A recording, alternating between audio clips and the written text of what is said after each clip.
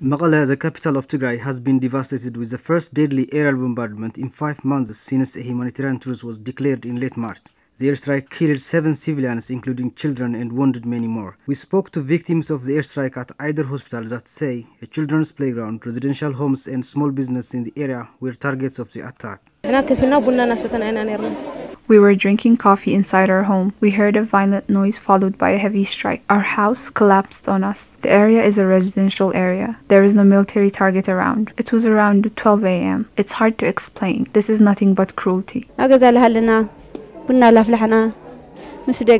were at home having coffee. My kids were with me. That's when the strike happened. There is a children's playground which belongs to SOS kindergarten school nearby. What can be said about this deadly strike? The perpetrators are devils. We have been starving to death for such a long time, and now they have rewarded us with an airstrike.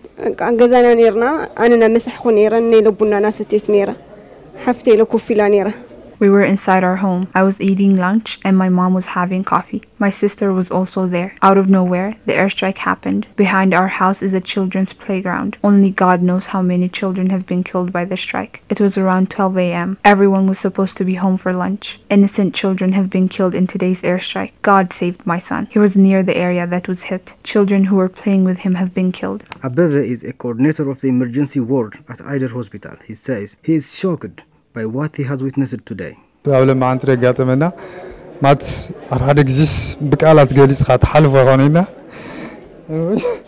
What we witnessed today is absolutely horrific. It's really hard to explain. We have reached a point where we cannot save lives despite our 24 hours effort. What happened to the civilians and children today is painful. Despite the bombardment of children's playground and civilian residences, the Ethiopian government released an urgent notice moments after the attack, warning civilians to stay away from military equipment and training facilities.